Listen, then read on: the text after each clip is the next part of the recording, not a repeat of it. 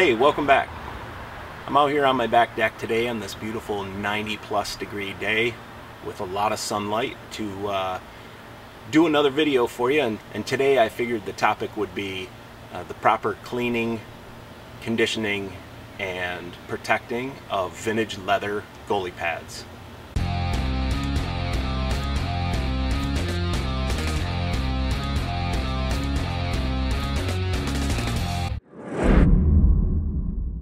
So this is a topic that comes up quite often. A lot of people ask questions on Facebook groups and even in my sometimes in comments or messages from YouTube, and they want to know what the right way to take care of vintage pads would be. So I'm going to review that today. I'm going to let you know right up from the get-go that the method I use was taught to me by Glenn Miller. I use the products he recommends, and I do it all in the same kind of steps, and I'll talk about that as we go along. For my example today, I'm going to use these pads right here. These pads I have not cleaned since I got them 6-8 months ago, something like that. I'll do some close-ups to show you the process and the different products that I use, which are all in the Fibings brand family. I use their liquid glycerin saddle soap, Neatsfoot oil, and golden mink oil paste. And it's basically clean, condition, and protect. So I'll get set up and we'll go through this with the camera a little closer. So for the first step, we're gonna use the saddle soap, and I use the liquid glycerin style, and I'm gonna use a white rag on this. What we wanna do to prepare the pad first is make sure our buckles are unbuckled and loosen our straps. If you can remove your straps, and in most cases straps need to be replaced, so I'm not going to do that with these pads. I'm not planning on replacing the straps. These are just going to be for display, but I want to loosen them all, and any of the ones I can pull through, I want to pull them through a little ways so I can get at the leather underneath them. The little tabs are all broken loose too, so I'm going to move them out of my way. And there, now we can get underneath there. So you always want to, with any of the products, you want to spray your cloth or your sponge or whatever you're using directly. You don't want to spray the leather, because it can pool and stain and discolor certain areas because it's not being applied evenly that way. So I'm going to soak this rag.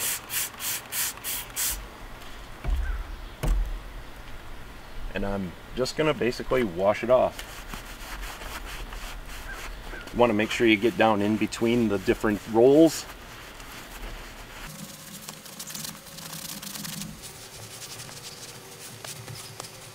Okay, so all I've done is the thigh rolls, knee rolls, and the outside upper roll. And you can see the difference. So to conserve battery life, I'm going to pause this. I'll finish washing this pad and come back and wrap up on this step.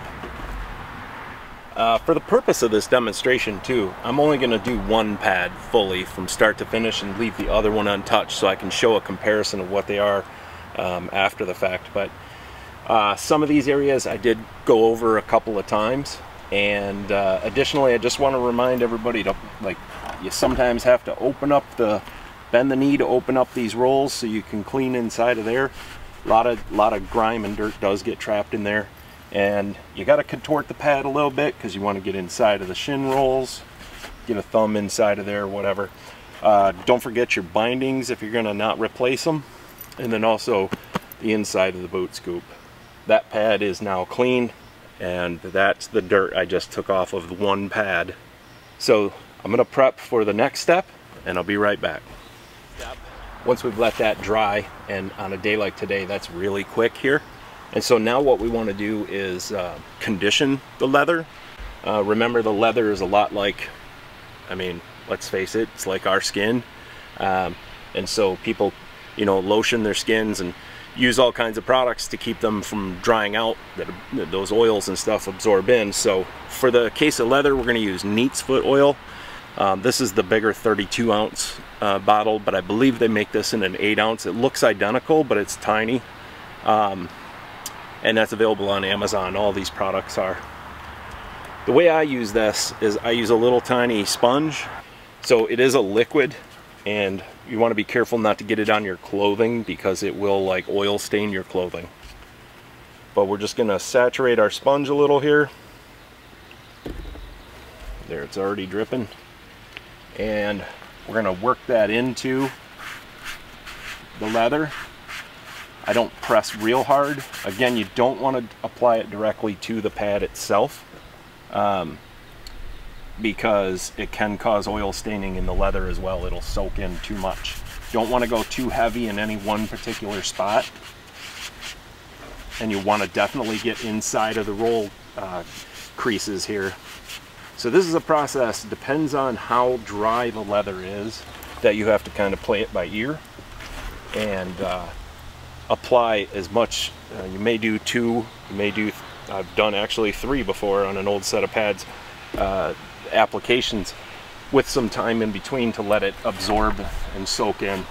So again, it's about getting in between all of these rolls and making sure I get a good even coverage over the whole pad.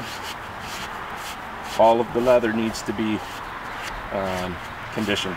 You don't want to skip any spots. Even though down inside of here it almost looks like new leather, I want to get inside of there and get some of this oil to absorb. So again, I'm going to pause the camera. I'll finish doing this application and come back. So I just wrapped up 2 applications of Neatsfoot. I didn't really wait a whole lot in between, but you'll see what I'm noticing now is as I'm reapplying it, I'm starting to get some pooling on the outside. It's no longer starting to suck it in and absorb it right away. So that kind of lets me know I'm at the point where it's pulling in enough moisture for itself. Big thing here when I'm doing this is I want to remember, especially in any areas where there's stitching through the leather, it's real important to make sure you're conditioning that real well. And a lot of times that's along this edge and in these seams in between the rolls, but that'll just help the stitching last longer because it won't pull through the leather because of dry leather. Want to point out, like if this was a Cooper pad where I have like a nylon or a canvas side, I'd have to be really careful with this. I don't want to get too much oil dripping on that nylon and canvas because that can cause some oil staining too. I feel like eventually it works itself out and it fades away, but for a while it would show the marks. But on this one I have leather, and I have leather, so I'm easily able to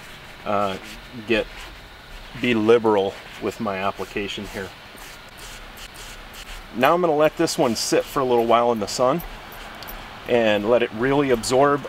Make sure you get your bindings, and here's another crevice that you got, the little fold over where the seam is. You want to make sure you're getting a good amount of the oil inside of there as well.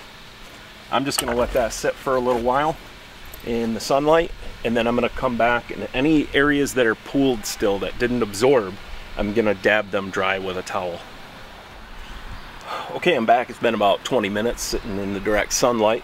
So I'm going to take a quick look at the pad, and I am not seeing any puddles, but I had my white towel to dab it if I needed to. So you can already see a big difference in the look. A lot less, like, this is all dried out looking. A lot less dried out looking on this particular pad. The leather is really supple now, whereas here it feels like stiff and crusty. So we're going to move on to the final step. Now we've cleaned it and we've like revitalized that leather by conditioning it with Neatsfoot. So next we're going to move on to golden mink oil, and this is a waterproofing oil. It's really a paste. It's not liquid, though it's been sitting in the sunlight, so it might be a little mushy. I really do find the direct sunlight and heat on the pad is best for this step. It really helps this absorb into the like surface layer of the leather.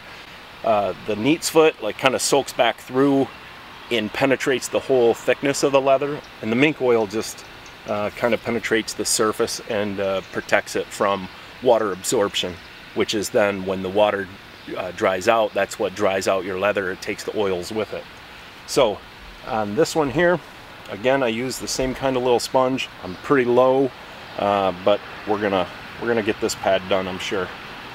So I'm gonna get a good chunk on there, And I want to make sure I'm getting in these inside of these cracks too, these spaces, but I'm going to apply this pretty liberally in the direct sunlight. Remember to do what you got to do, press and flex. You're not really trying to scrub with this sponge, but you're using the sponge to be able to get into the wrinkles, so you're not leaving out any spots from getting treated with any of these products. You can just see how it turns right to liquid because of the sunlight. So I will go ahead and pause this and come back once I've finished applying this. While I'm wrapping this up, I'll point out a couple things again. This is your waterproofing step. So this is what's protecting all your leather from water getting in and then water drying out and bringing oils out with it and so on. So you really want to make sure that you're getting everywhere that the stitching is, to make sure that you're protecting as best as you can.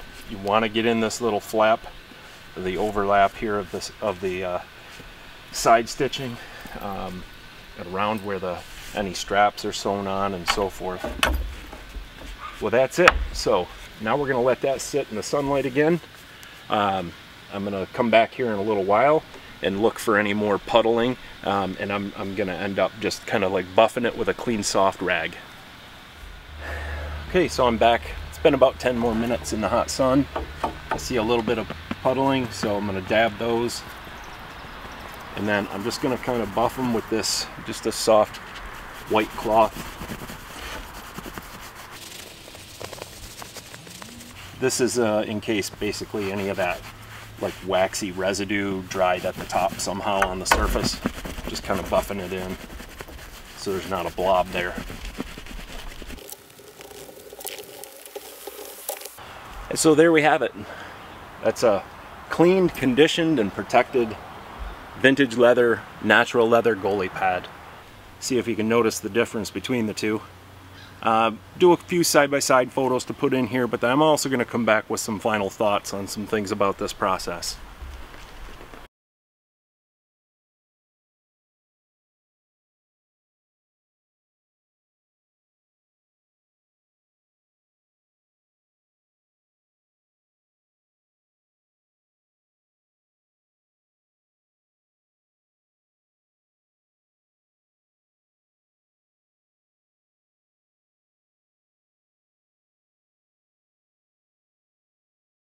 This is really the process to follow for natural leather goalie pads, not necessarily the process to follow for colored leather, and definitely not the process for modern or synthetic, you know, even into the Cooper Durasoft or any of the other Gen Pro and so on. You don't want to use these products on those. There's other products for that, and that's a whole different topic. In summary, use the right products, be patient, use the right process, and you'll be able to make these pads continue lasting for a whole nother generation to come around. Anyway, thanks for watching. If you like the video, hit the thumbs up. Feel free to share it with anybody that might see some value in it, and leave comments if you have those as well. Thanks.